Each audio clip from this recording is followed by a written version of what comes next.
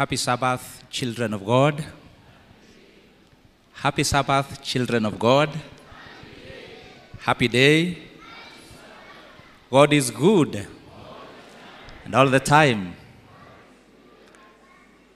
Adventurous.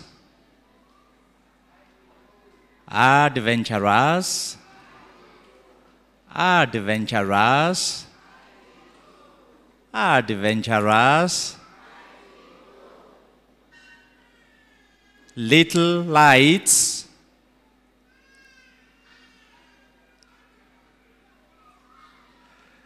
Thank you so much. I will meet with the leaders and we will talk a few things concerning that. Let me thank God for this opportunity and the privilege that He has given me to come to this church and also to minister during the World Adventurer Day or Sabbath. I want to thank the leadership of the church, the pastorate, together with other leaders, for welcoming me so that we can share together. Just like Pastor Emmanuel said, I coordinate those very many departments in South Nairobi, Kajiado field.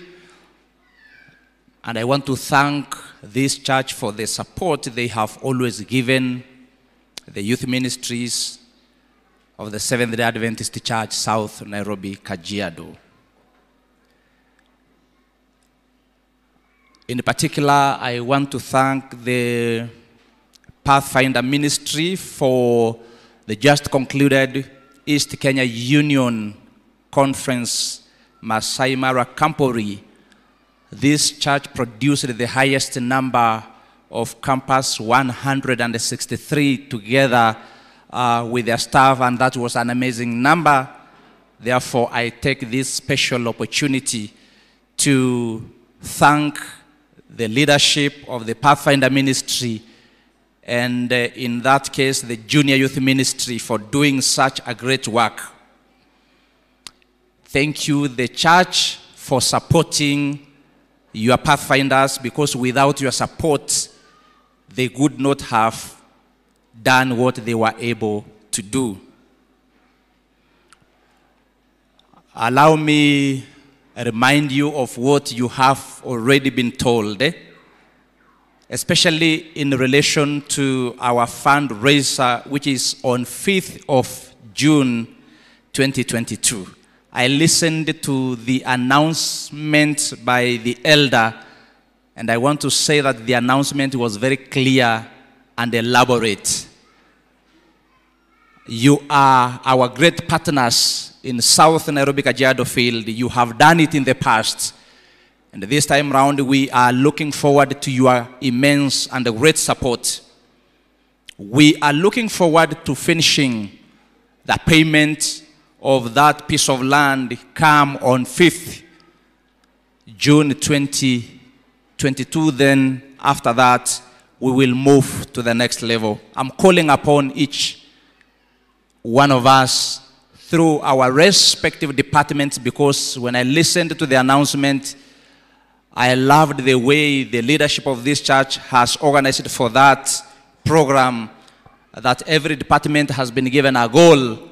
And therefore, I want to appeal passionately to all of us that we dig deeper into our pockets so that we can support our field to grow, so that we can finish the work of the gospel in our territory.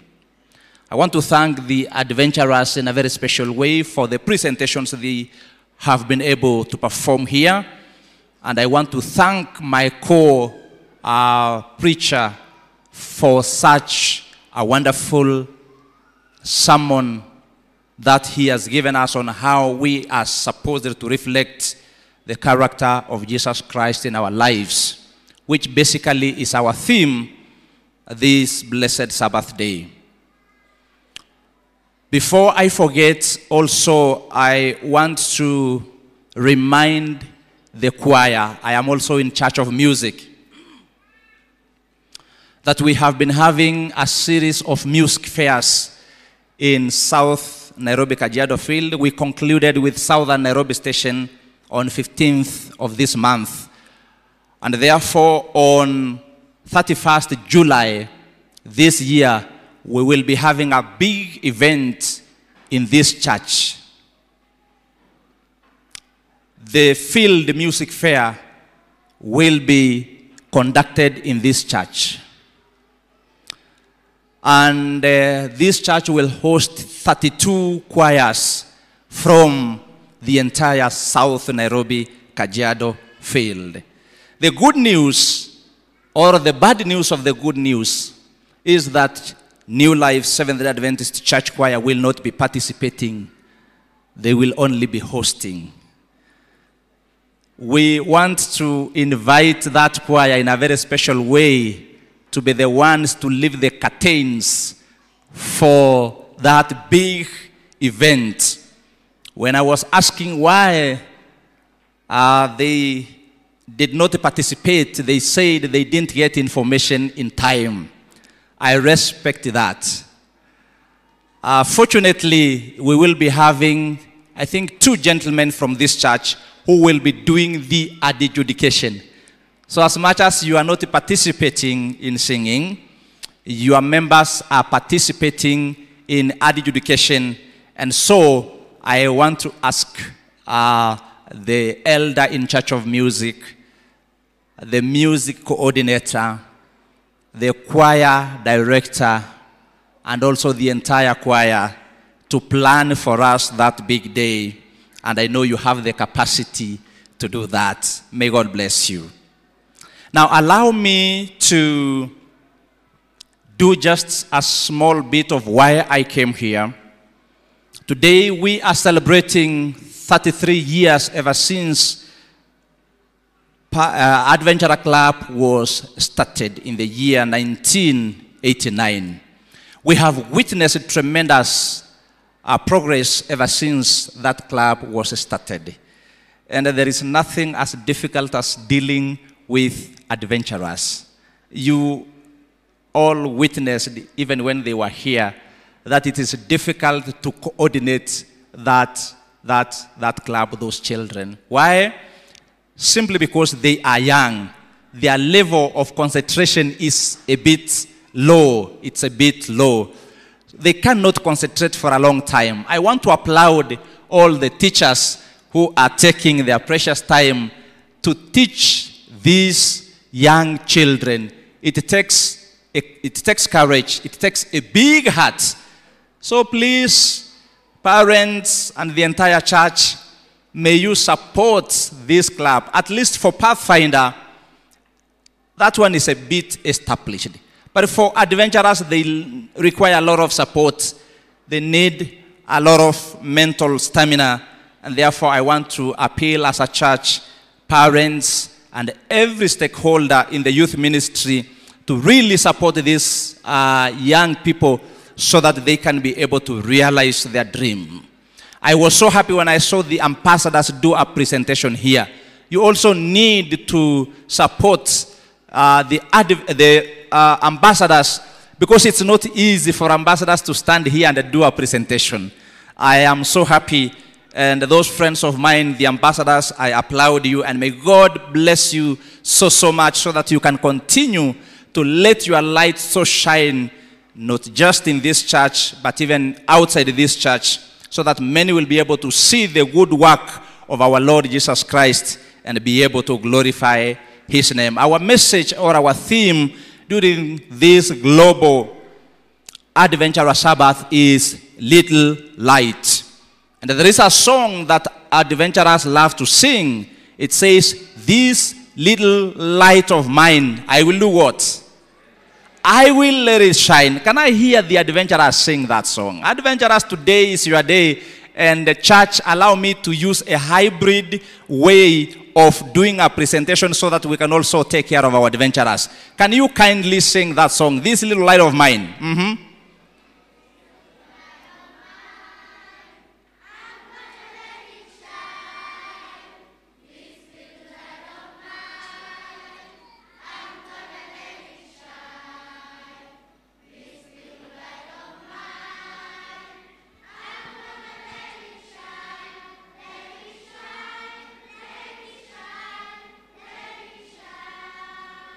Thank you. Thank you so much. I want to pray for you so that that light, however small it is, it will continue to shine until Jesus comes the second time. Shall we pray? Loving Father in heaven, this is a commitment by these young people, the adventurers, that the little light that you have given them, it will continue to shine in their lives, no matter the circumstances of life, until Jesus comes the second time. May you make it possible for these adventurers to live in accordance to what they have sung. Stand with them, and as a church, help us to support them and support this ministry. And as we delve into your word, may your will be done in our lives. In Jesus' name we pray. Amen. Now, our passage of consideration is Matthew chapter 5, verse 16. But you will agree with me that it begins all the way from verse 14, where the Bible says, "You are the light of the world. A city that is set on a hill cannot be hidden. Nor do they light a lamp and they put it under a basket, but on a lampstand, and it gives light to all who are in the house. Let your light so shine before men, that they may see your good works and glorify your Father who is in heaven." Friends, Matthew chapter 5 verse 16 is part of the long discourse of a series of teachings that Jesus had for the multitudes who were following him, as recorded in the book of Matthew chapter 5, which is commonly known as the Beatitudes. This discourse forms part of the essential or the essentials of a Christian, and we need these Beatitudes now more than the congregation or the multitude that was following Jesus then. Jesus took his time to take through those that were following him of what it means to follow Christ Jesus. Remember, a Christian is a person who walks and lives like Jesus Christ. When we are called disciples of Jesus Christ, a disciple is one who walks with and the one who learns from and the one who lives in submission to a master in order to become like the master.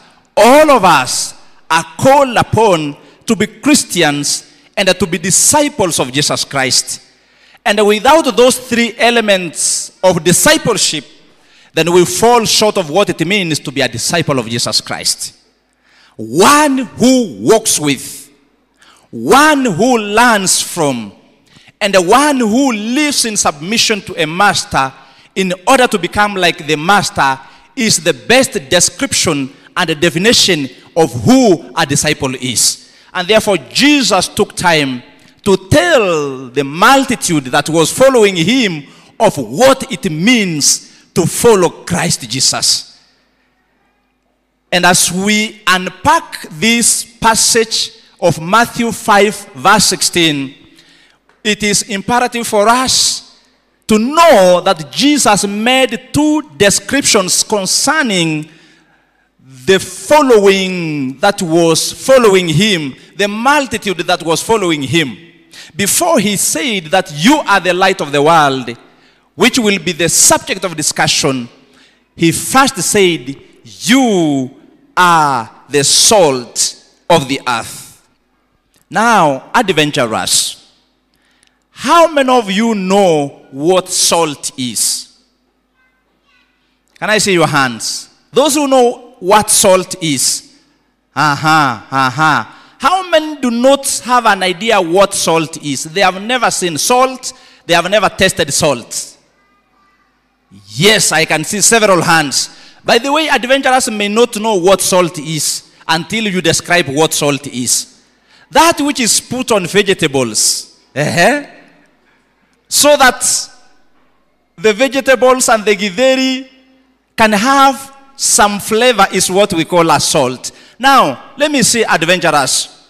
How many of you put salt on ugali? Ugali, you add salt. Yes, I can see a few hands. Now, friends, salt has two purposes. You know, I am building the foundation for what Jesus said, I am the light of the world. But before he said that, he said, you Christians, you followers are the salt of the earth. Now, according to the ancient teaching, salt has two purposes. Number one, it is used on food so that food can have flavor. And number two, it is used as a preservative. There are many, uses of salt, but allow me to only pick those two. That salt adds flavor to food, and then number two, salt preserves. Christians are the salt of the earth. In a world where we have lost the beauty of life, in the world where people have lost taste, Christians come in handy so that they can soothe and sweeten life. You are called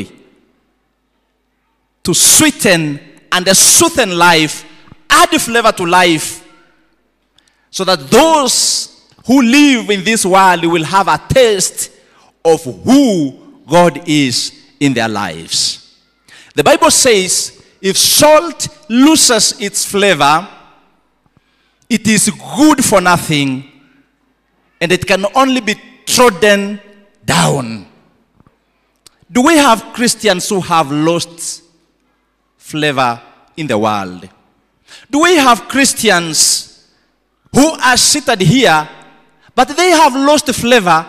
They have lost that sweetness. The Bible says if we lose our position in the world as people who add flavor to the world, then we are good for nothing Christians who need to be trodden down. Do not lose your sweetness or your savor. Do not lose your flavor as a Christian. Where you are living, where you are working, where our children go to school, we need to sweeten and soothe life so that those who do not know Jesus Christ will have a taste of who God is in their lives. Salt is also used as a preservative. God has put us in the world to preserve life. I am proud of those men and women of the Old Testament whose prayer would preserve an entire nation. God is looking for men. God is looking for women. God is looking for children, adventurers, whose position and whose stand and whose prayer can preserve an entire church. If God wanted to visit our country, Kenya, with vengeance, we need men who can stand and offer a prayer like the prayer of Elijah, and God will change his heart from destroying a nation. We have had such people in the world, and God is looking for men and women in our last days who can preserve posterity, who can preserve a generation. On that backdrop, then Jesus said, now, once you have known your role in the society and in the world, he again told Christians, you are the light of the world. there are two things that Matthew says. He says, for a normal human being, you cannot light a lamp and put it under a basket, but you put it on a lampstand so that it can give light to all who are in the house. That is the essence of light. You cannot light a lamp and then you cover it. Why? Because the purpose of light is for people to be able to identify and see that light. And he also said that a city on a hill cannot be hidden. Friends, we are not Christians by accident. God has a reason as to why he wants us to be light of the earth. And I want to tackle two things. Number one, what is represented by this light? The Bible says you are the light. Before we finally look at, let your light so shine in the world so that many will see your good works and glorify your Father in heaven. Let us see what is represented by this light that we are talking about. The Bible says in Psalm 119 verse 5 that your word is a lamp unto my feet and a light unto my path. What is represented by the light that Jesus is talking about? The Bible, the Word of God, is a lamp unto our feet and a light unto our path. So adventurous, even as we are saying that we as little lights, we will keep on shining, it means that we must accept the Word of God to live in our lives. Why? Because the Word of God is lamp unto our feet and also light to our path. I was so proud of my co-preacher Joshua when he clearly expounded 2 Corinthians chapter 3 verse 18. Without the Word of God in his life, he could not be able to do what he was able to do. What are we saying, parents and church members? That we must purposely endeavor to teach the Word of God to our children, in our families, and in our churches, and in our schools. There are three agencies of Christian education or Adventist education: the home, the church, and the school. And for us to be able to have well-nourished young people like the ones who came here and confessed that they have gone through Adventurer and Pathfinder, and we are so proud of them, then we must introduce the Word of God into the lives of our children as early as these young ones. In the afternoon, you will see what these young people have been able to do in as far as the Word of God is concerned. The Word of God is a lamp. The Word of God is light unto our feet. It is the Word of God that will brighten our lives and make straight our path. Let us cherish the Word of God. Even as we celebrate 33 years ever since Adventurer Club started, let us underscore the fact that the Word of God must be the foundation of everything we do in life. An extension of Psalm 119 is 2 Timothy chapter 3 verse 15, 16 and 17. Take note of this. It says, and how from infancy you have known the Holy Scriptures, which are able to make you wise to salvation through faith which is in Christ Jesus. All Scripture is God-breathed, and it's useful for teaching, for rebuking, for correcting, and for training in righteousness, so that the servant of God, the man of God, may be thoroughly equipped for every good word. The Word of God is a lamp unto our feet and a light unto our path. And now Paul tells Timothy that since childhood you have known the Holy Scriptures. Why? Friends, the Holy Scriptures are able to make us wise unto salvation. Do we want to be wise unto salvation? Yes. If that is the case, let us cherish the word of God. It is able to make us wise unto salvation. As if that is not enough, the word of God gives us 4 very important things. Number 1, it teaches us. It instructs us. Number 2, the word of God rebukes or reproves us when we go wrong. The word of God rebukes us so that we are able to come back to where we are supposed to be. Number 3, the word of God corrects us. And then number 4, the word of God trains us into righteousness, so that in conclusion, the man of God, the woman of God, the child of God will be thoroughly equipped unto every good word. It is in that respect that Paul says in Colossians chapter 3 verse 16 that let the word of Christ dwell in you richly in all wisdom. I will leave it at that point. Let the word of Christ dwell in you richly. Friends, when we are talking about let your light so shine, then it's a call, a wake-up call to all of us to get back to the scriptures.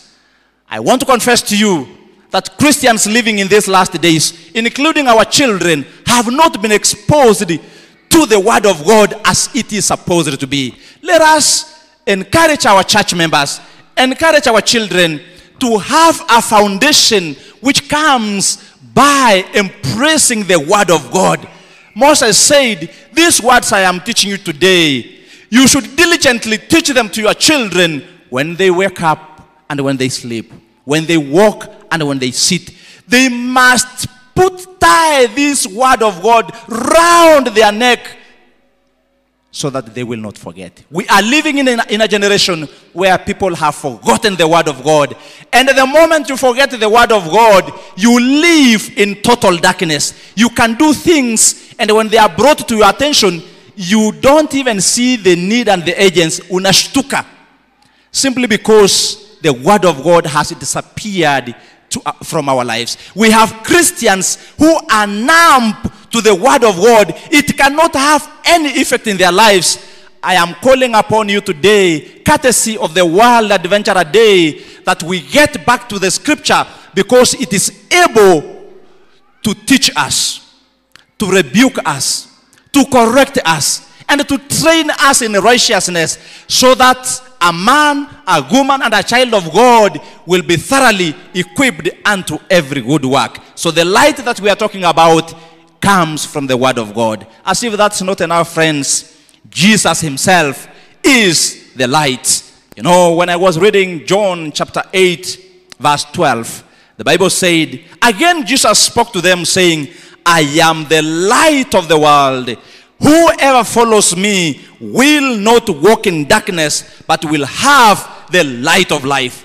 So the light we are talking about does not belong to us. We as Christians do not have light of our own.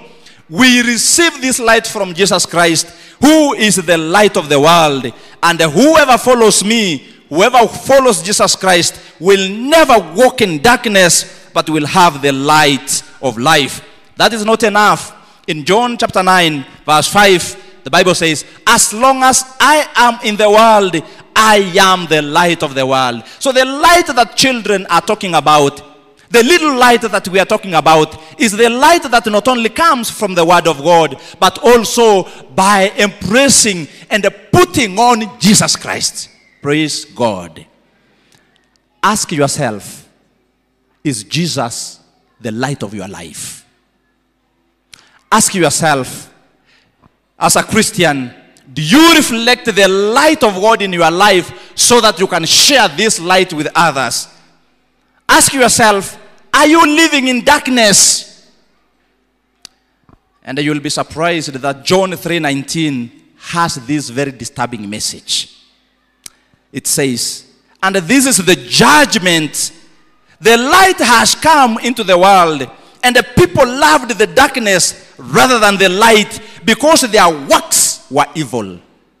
That is the most unfortunate part of this discourse. The light has come into the world. This is the judgment. Jesus Christ has come as the light of the world. He has given us his word.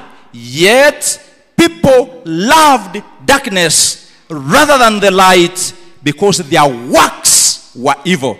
Remember Matthew 5:16 says, let your light so shine so that people will see your good works and glorify your Father who is in heaven. We have this category of people who have chosen darkness rather than light because their works were evil or are evil. So when you love darkness, definitely your works will be evil. Now, friends, lend me your ears,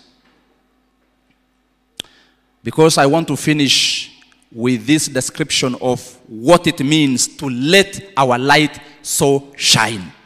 Listen very carefully. It has been said that when people are filled with the Holy Spirit and they are having a thriving relationship with God, and they seek each day to follow the example of Jesus Christ, there is a significant glow about them. There is a difference in their steps, a difference in their personalities, a difference in service to others, and a difference in handling of their problems.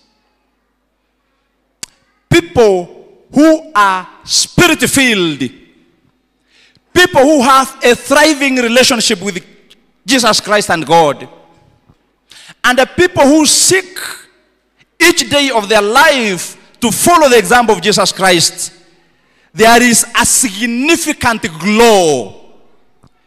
You know, when you glow, it is the face that shows that you have grown. So any time of your life, you see Christians who have a clumsy face, Christians who are cold, Christians who are not excited about their Christianity, then something will tell you that their life is not spirit-filled. They do not have a thriving relationship with God. And they do not seek to follow Jesus' example every day of their life. My dear brother, my dear sister, when you will make a priority when you will make Jesus a priority in your life, you seek him every day of your life, you endeavor to have a thriving relationship with him, you will naturally glow. Your face will brighten up. We will never have cold Christians who cannot be excited because of the great things and because of the work of salvation that Jesus has given them.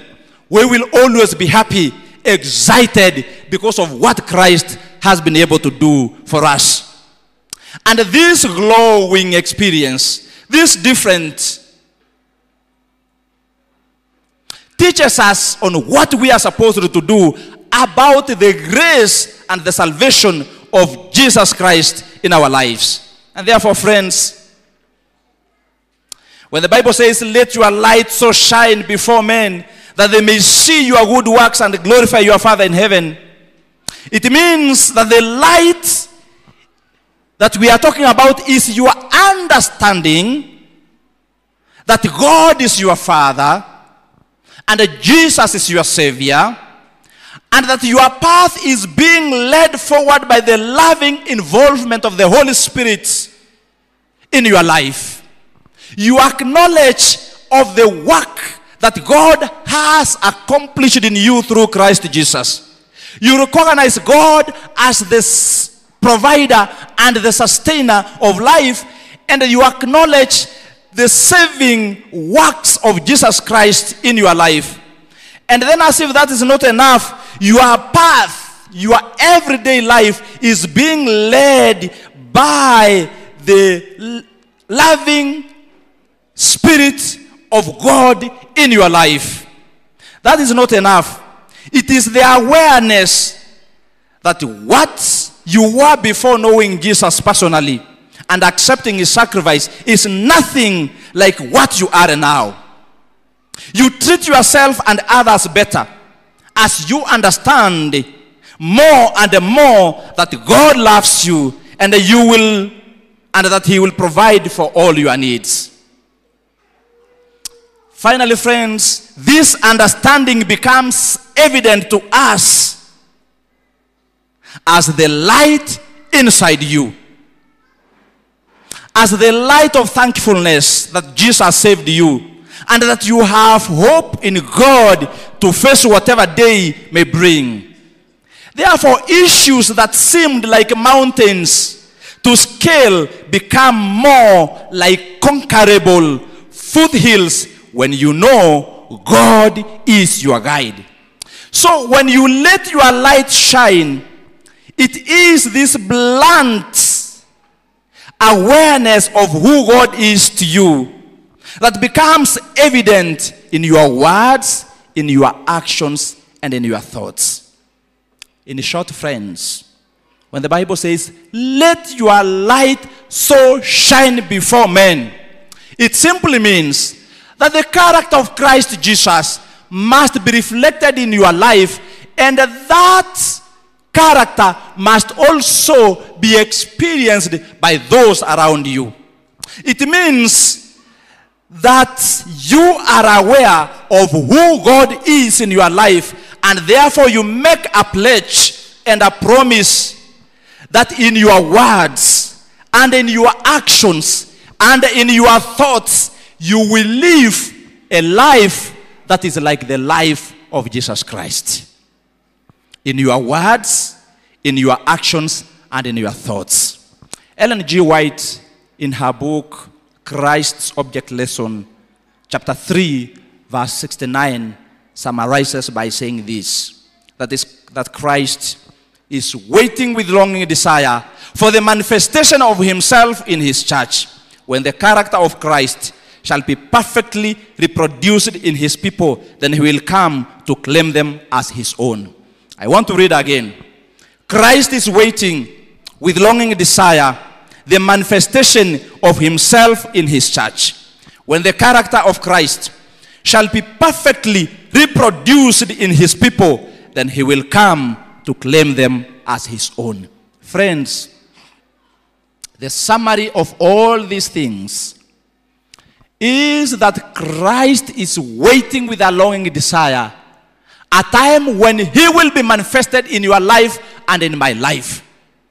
And that when Christ's character shall be perfectly reproduced in our lives, that is the time that Jesus Christ will come and claim you as his own. Ask yourself this question. Is my character like the character of Jesus Christ? That is what is summarized by let your light so shine before men, that they will see your good works and glorify your Father who is in heaven. So as adventurers are singing and saying, we are adventurers. We are learning every day. We want to be like Jesus. Friends, it means that they want their character to be like the character of Christ Jesus himself. And I think it is our prayer also as old people that God will help us so that our character will be like the character of Jesus Christ. So that our words, our actions, our thoughts, our way of dress, our way of walking, our way of singing, our way of sleeping, even our way of dreaming will be in accordance to the will of God. And when we will do that, we will be able to draw many into the kingdom of God. For that is the reason of our existence as Christians. And may God bless you.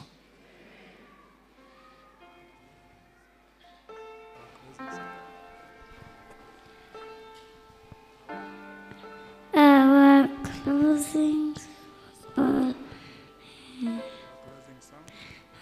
closing song is 218.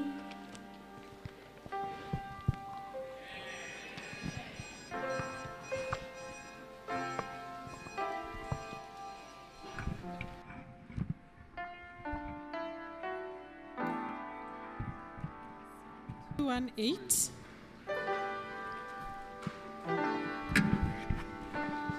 Let's all rise up. Let's praise God. 218. When he cometh to make up his jewels.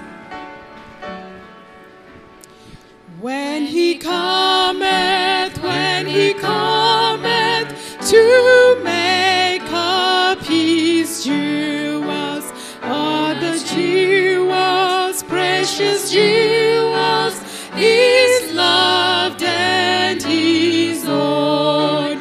Like the stars of the morning, his bright crown adorning, they shall shine in their beauty, bright gems for his crown.